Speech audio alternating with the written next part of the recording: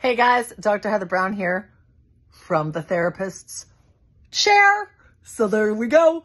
This one is one that a lot of us struggle with. And so it's when you're grieving someone and you go to that place where you start to have a little bit of a normalcy and you feel guilty.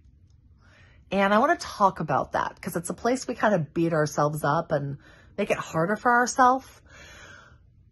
When you've lost somebody that you love and you're going through that horrific weighted place where nothing matters and there is no joy and it's just hard to endure, after you've been in it for a while, you have little moments where you're able just to be in a little bit of lightness.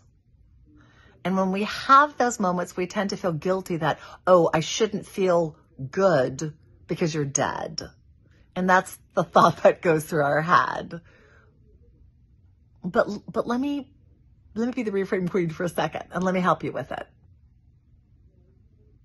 For a moment, you're just not living in the pain of the loss. For a moment, you're living in the love of the person. Now, they're really different. When someone passes, we fall very quickly into the grief of the loss. You're no longer here. You're not with me. This is dreadful. I feel horrible. I don't want to do life without you. And then we start to have moments where our experience is more so, I remember this beautiful moment with you, and for a moment I feel light. Now let's think about this in a grief cycle. You do need to grieve. You do need to go through the hell that you're going to go through if it's someone who's really important to you. And it's probably going to happen.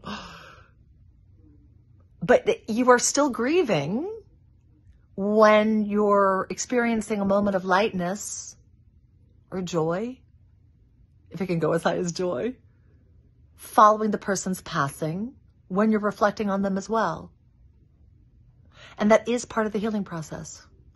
To be able to go from my whole focus is you are not here, to shifting to you are not here, and yet I still celebrate that I had you, or what we had together, or I carry you with me now. When we're able to remember those moments of joy and happiness and be light, we actually carry the person with us now, which to me is such a beautiful celebration of who they have been in your life and who they can still be in memory and in energy. I'd love to hear your thoughts.